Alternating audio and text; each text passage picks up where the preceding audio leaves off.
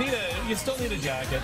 But again, I was telling Frank earlier that I want to clean out that front hall closet and put all the parkas away. I think I can put the parkas away. You can put the real heavy parkas, but you still need like that shoulder season coat.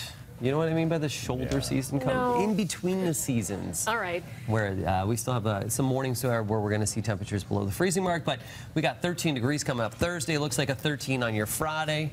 Good for all the Easter egg hunts for the weekend as well. Yeah, I'm excited. Yeah. I don't think we heard any bombshells from the Justin Bieber roast. It's over. It's the day after. His comment at the end as well. You know, he said, "Look, I was 12 years old when I was thrown into this. I really didn't have much." Can we dig that one up? Can we look that one up? What did he say? So His we're reaction. all. No, I'm sure I didn't see the roast. Okay, but I'm sure he did have some barbs to trade back at the end. But he sort of summed it all up by saying this. I turned a lot of people off over the past few years, but I know I can still turn out good music and turn everything all around. There was really no preparing me for this life. I was thrown into this at 12 years old, and through it all, I lost some of my best qualities. For that, I'm sorry. But what I can say is I'm looking forward to being someone that you guys can all look at and be proud of. Now, at the end of the day, he is very talented. You can't deny that. He is a talent. Problem is that he has been wrapped up in a lot of issues, many of them legal problems. And but you look at it when he puts it into that perspective of a young age. You know, like I look at my son; he's 8 right now, and I think 4 years from now, could he be thrown into something like that? You know, and he has a very supportive, strong family around him. You know, I really feel for him. Like that's a weird, like even the world we live here on TV sometimes is not a real world, and we see many celebrities walk in here.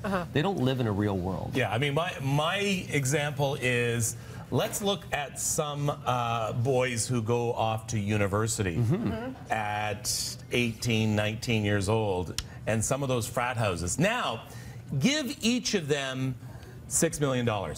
And see what happens without proper supervision. So I don't even want to know what would happen with that stuff. I think, and I've said it before, I think that it behooves the recording industry to better control those who are younger, who they're making money off of, in order to say, listen, they still need supervision, they still need guidance. They put more supervision and guidelines on us in the media when we're around their talent than they actually do of the talent. That's right. But the other part too is with Justin Bieber, he was really kind of that squeaky clean boy that first came out, and they almost wanted the bad boy to be created around him. So there could be some marketing around it. And now looking to reinvent again now that he's a man. Right. Man. So are you still a huge Justin Bieber fan?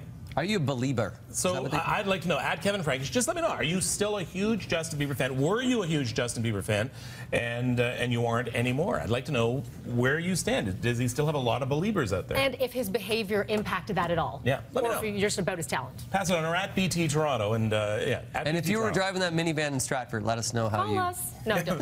That's right. It is 7 o'clock on Breakfast Television.